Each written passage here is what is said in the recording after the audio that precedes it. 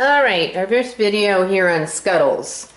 Skuddles just got here yesterday. He's looking a little wet around the haunches, and that's just because he just had a bath. He did great. We give cats a bath for a number of reasons, so we can assess their personality is a big one, but also to get off whatever goops and ganders are on their fur that can contaminate the rest of the shelter. He has a few naked-ish areas growing back around the ears, around the neck. Whether that's old ringworm issue or not, we'll see. He came from a home with 28 cats, seized, I think, by animal control. Owner was left with 3 cats. All the rest came into the shelter. So he certainly is cat socialized, but, you know, sometimes these cats actually don't want to go back into an enormous cat home. So again, we're going to get to know him a little bit.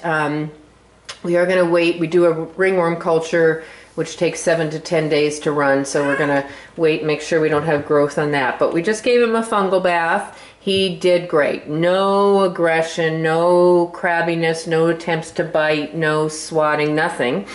That's a super good sign of a cat that is not going to be overstimulated and is going to be fine for children. We're going to assume that he's probably fine with other cats. Typical match would be with a female.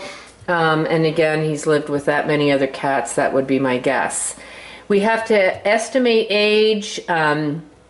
Shelter, I think, said up to 12. I don't think he's quite that old. I think maybe 10.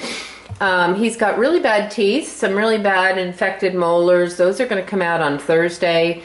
That is typical for an 8 and up year old cat. So that's not a big deal, but we are estimating him at 10. That is just an estimate. We will get full blood work done and thyroid check so that you'll know, but his eyes really not showing mottling.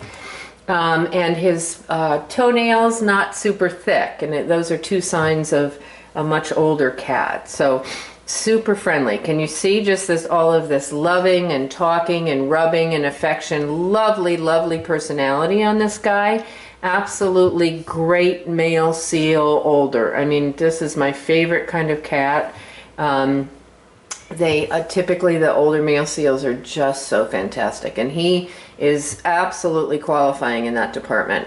So we'll give him a couple days to settle in. Right now he's eating wet food only. That's because his teeth are so infected. Once his mouth is better, those molars have been extracted, he may be able to move over to dry food as well. But wet food you should plan on for older cats anyway.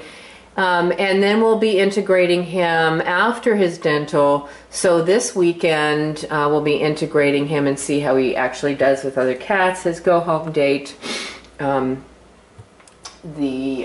think it would be that first weekend in September, that Labor Day weekend. So great stuff on this guy. Great potential, lovely older man. More to come.